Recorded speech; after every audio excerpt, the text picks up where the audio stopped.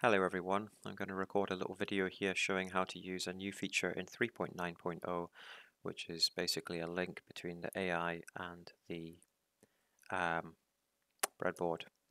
So if we want to create a behavior in the breadboard, we pop in the breadboard behavior link behavior into the AI, and we go into our breadboard, and it can be as simple as this. So this is where we are defining a position in universal coordinates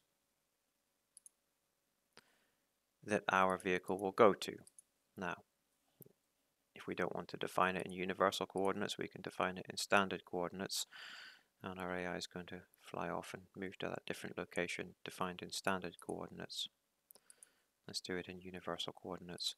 And we can also set our second input, which is the total distance of the trip, which is an estimate of how far this position actually is away from us. So let's update this a bit. We need our actual position in universal coordinates, and then we can put these into a maths evaluator where we go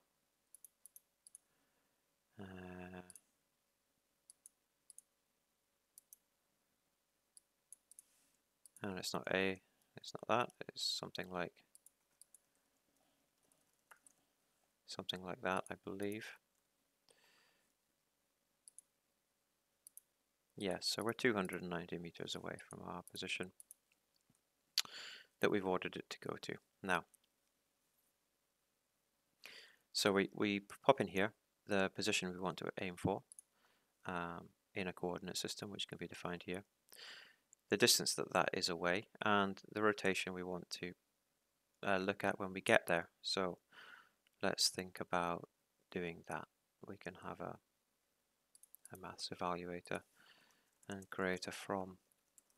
We can create a quaternion using from Euler. So we're going to look to the right hand side. If we don't want to put in an actual rotation, we can put in a point that we will look, a direction that we will look in, or a point that we will look at. So we could put in the position of our enemy target there if we want. Some optional things. So we have a priority, which could be useful if you have various modes within your behavior and you want to just leave most of the logic alone but change the priority of this writer in comparison to another writer. And then this is for adding an additional rotation. So if you wanted to be always pointing your guns at your enemy, you could set a quaternion that would rotate your rotation by 90 degrees. So I've just had to make a little fix there to the code, but here I'm exhibiting a problem here, which is that it's not actually solving the yaw, and the problem with that is that this maneuver uses velocity instead of forward by default, which basically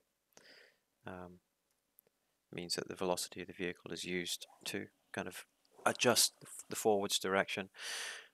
Fixing that or turning that off can fix the problem. So if I set the derivative time down to, I don't know, something sensible, I can now get it to solve so that the azimuth error is being solved to be 0. I can actually remove that, it still works. Remove this input, I mean, these extra PID inputs. Now for completeness, I can probably do something with the elevation as well. The relative elevation, go in there and be solved to be 0 by doing this. I don't want that one, I want this one. That's the propulsion input. Right, pitch. Yeah, okay. So, what's the advantage of this? Well, quite a few major ones. One, I can select my vehicle and order it around, and it will use the maneuver. This is quite an interesting case actually. and sort of allows me to demonstrate another little module that I was working on. We just told it to go very, very high, and the pitch has gone very, very high, or the delta pitch, and then it can't actually go forwards when it's like that. Let's see if we can fix that then. So how about we take a clamp now. We could then take the absolute elevation, put it through a clamp that goes from -20 to 20, and take the orientation input, select pitch,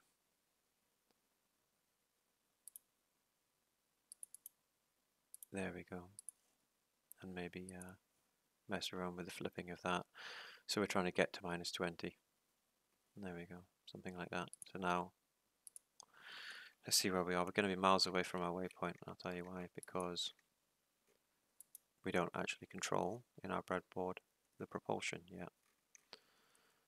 So let's do that. Create a new maths evaluator, and we're going to take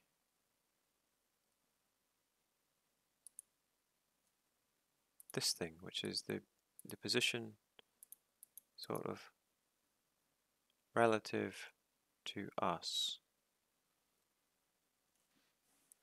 Now it's saying it's all forward, so how about we take a dot y, dot z, which is the forwards backwards axis, and we're just going to put that into a PID controller. So there's 100 going in. We want it to solve for 0. We want to be 0 degrees in front. Sorry, 0 meters in front. Flip the PID. Delete its output. We're now asking to go forwards, and we will gradually be working towards our location. And the other thing we can do is take a maths evaluator, take again that local position, which will mean that a dot x is basically how much we need to strafe by, and put that into a propulsion component for strafe. So let's see what a dot x is, -20 meters. There we go, something like that. Let's see if we need to flip it. Looks like maybe we do. Yep, okay. So now we're strafing to stay on target as well. Let's see where we are.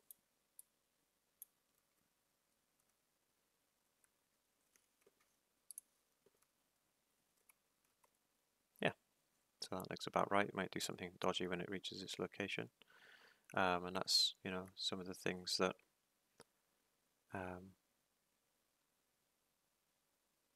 we can work on. You know, we can build into our breadboard to fix those sorts of behaviors, because we actually receive distances as an output as well. The distance to our location and the entire trip distance as well. So that's quite neat.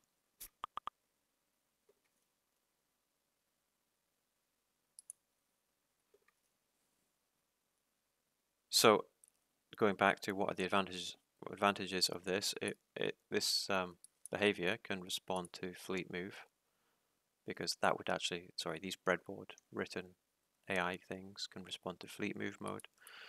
They respond to waypoint mode. If we turn them back into its behavior mode, now we're again sort of reading from the actual behavior. And one other nice thing here, let's see if we can get this to happen. I'm going to spawn a Gotha on our team. Our vehicle is actually avoiding the Gotha using its collision avoidance routine that is built into the AI system. Is now going to take effect, which would not, well, that would be kind of impossible to achieve in a breadboard written the way that breadboard AIs have been traditionally written, which just ignores or overrules the AI system. So now we've got collision avoidance, and that will extend to tanks moving around on land, trying to stay in water, that kind of thing, or ships avoiding hills. The whole adjustment system still works. So between our breadboard behavior and our breadboard maneuver, we still have our adjustment system actually happening, adjusting those waypoints, and we can visualize our waypoints in